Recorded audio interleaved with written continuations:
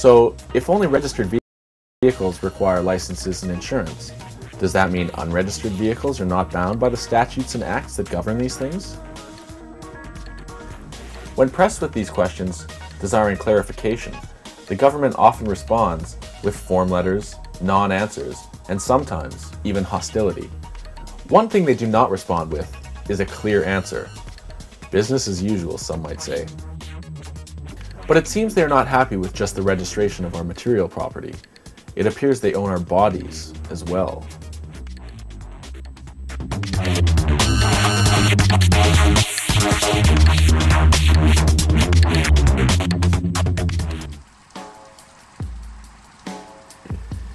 In the early 1900s, Colonel Edward Mandell House had this to say in a private meeting with President Woodrow Wilson. Soon every American will be required to register their biological property in a national system designed to keep track of the people, and that will operate under the ancient system of pledging. By such methodology, we can compel people to submit to our agenda, which will affect our security as a chargeback for our fiat paper currency. Every American will be forced to register or suffer being unable to work and earn a living. They will be our chattel, and we will hold their security interest over them forever by operation of the law merchant under the scheme of secured transactions.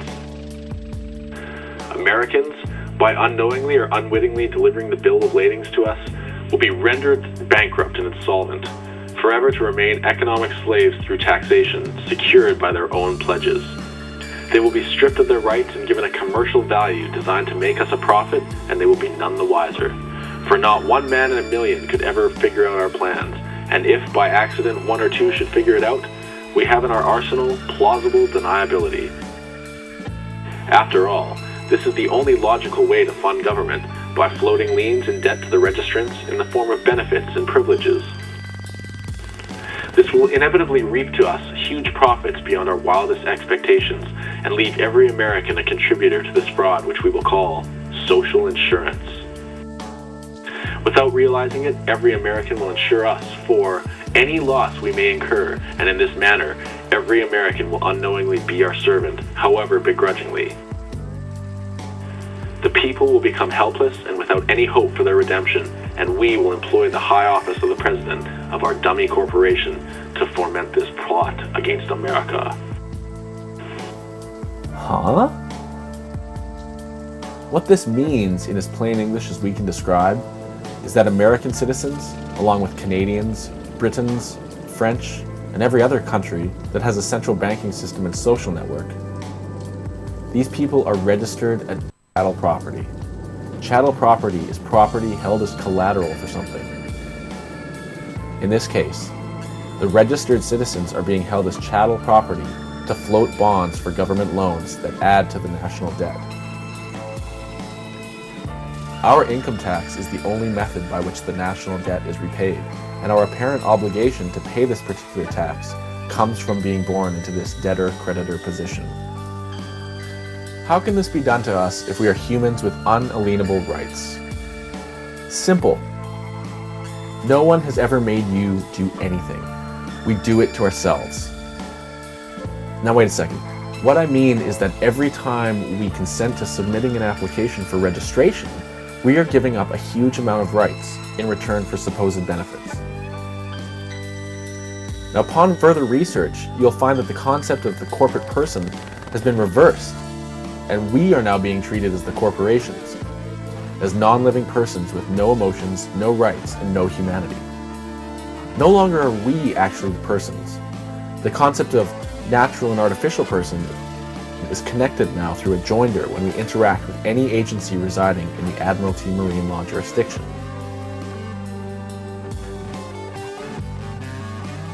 How it works is like this.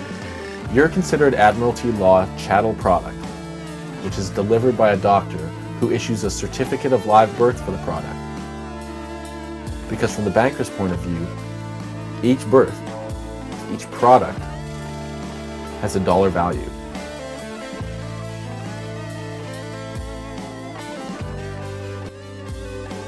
Your parents are told that it is the law to register your birth with the government. When they do this, they are abandoning their baby under Admiralty law, whereby the government then picks you up as a maritime salvage and creates a company, a strawman corporation, or a fictional entity that has the exact same name as the baby, only spelled in all capital letters. This company is your artificial person. When you interact with police, government, and agencies, by using the name of your company, thinking you're using your own given name, you unknowingly give up your human rights by creating a joinder between yourself and the corporation. You are volunteering to say, I am not acting as a human, I am acting as a corporation. You aren't a person. Later on in life, when you apply with any corporation, including the government, to get a license, file taxes, get a mortgage, open an account, or even vote, it is not you, the human being, who is being given these things, or the human plugging into these things. But in fact, it's your corporate strawman acting on your behalf. New entities are being created with different titles depending on the version of the corporate strawman that's being used. For instance, your person that is licensed to drive, as defined by the legal system, is a driver. Someone who creates a bank account has created a company called a customer. A voter who registers to vote in any election has created a company called a voter.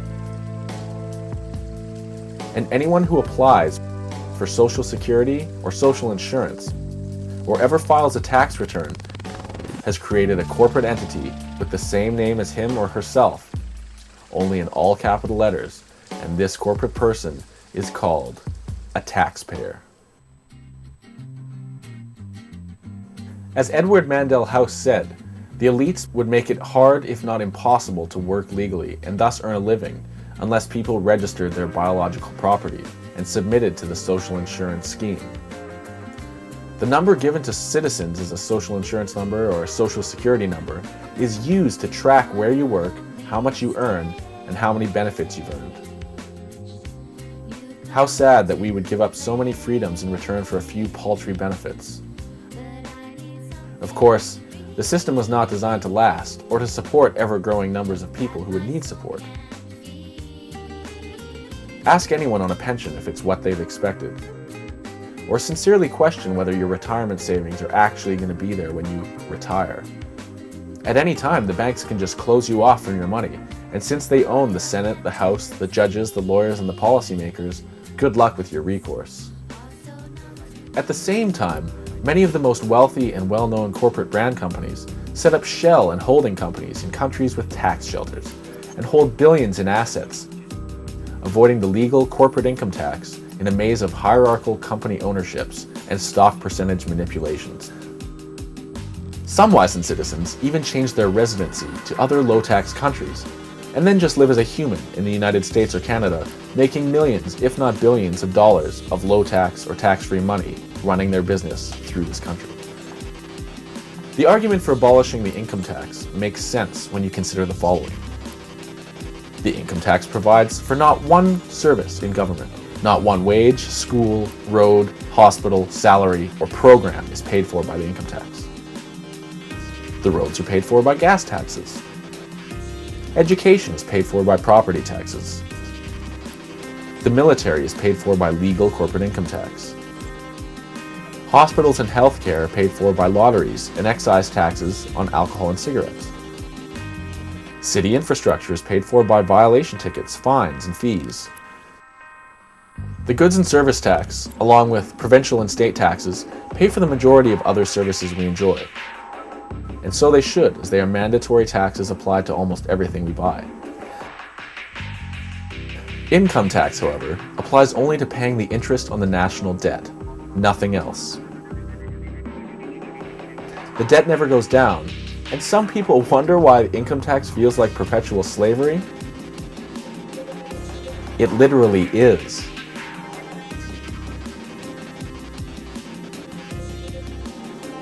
Think about it. Money not paid to the government as income tax, where it subsequently goes to private bankers as profit, will inevitably be spent on some sort of good or service that will still be taxed. So it's not as if removing income tax, allowing us all to earn and keep more money, and abolishing the national debt would wreck our nations. If anything, they can become prosperous once more. However, if we like the concept of half the wealth being owned by less than 1% of the population, I guess we'll just have to keep things the way they are. Thankfully, there are groups who are not only trying to educate people of these legal shenanigans, but are actively in court themselves, advocating, defending, and letter writing. Around the world today, many activist groups have been popping up. A lot of these have been focusing specifically on the freedom movement, such as Canada's Think Free organization and also the Elizabeth Ann Elaine Society, who are advocating going back to sovereignty status, firing the government, and becoming what is recognized as a free man on the land, a designation whereby an individual is recognized no longer as a person in law or a natural person, but a free human living on land, not bound by any act or statute, nor any governing body or corporate entity.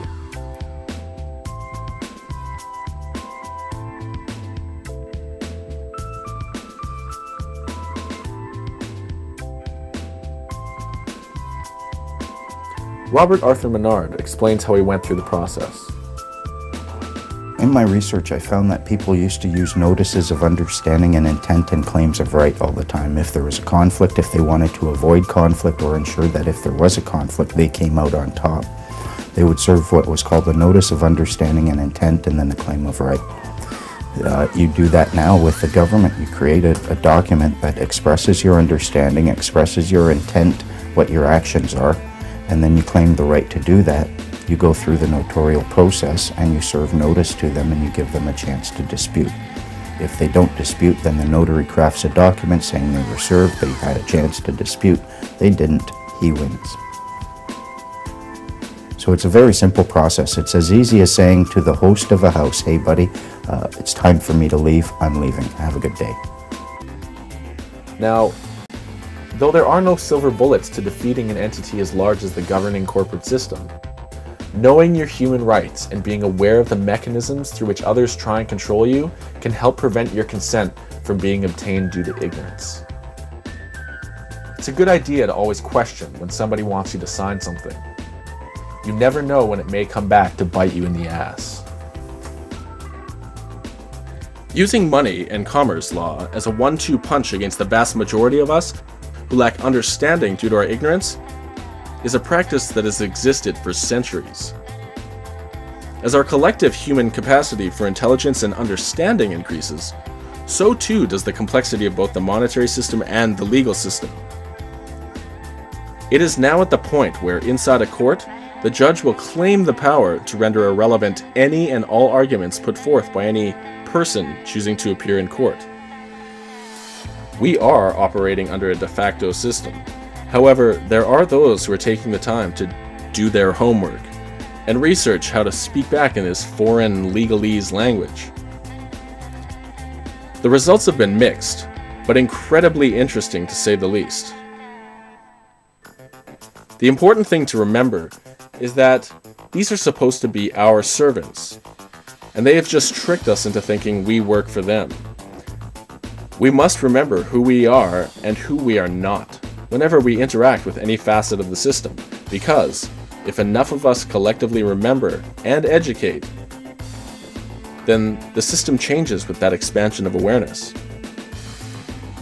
We the people have the power to effect mass positive change, but we must communicate and take the time to understand and become aware of what is really going on around us. We have been conditioned to fear going to court, fear encounters with any officer or any agency of the government, to fear what this person might do or fear what the planet might do. We even fear letters that we receive in the mail. We cannot live this way anymore because we are being bullied into a permanent control system. It appears that law is one area where these controlling elites are especially vulnerable to an educated public. It could be the avenue where we the people truly regain our human rights and freedoms. The events going on in the world today, believe it or not, are directly connected to the subjects we have covered so far in this film. We are grateful to the Washington Post, the New York Times, Time magazine, and other great publications, whose directors have attended our meetings and respected their promises of discretion for almost 40 years. It would have been impossible for us to develop our plan for the world if we had been subjected to the lights of publicity during those years. But the world is now more sophisticated and prepared to march toward a world government.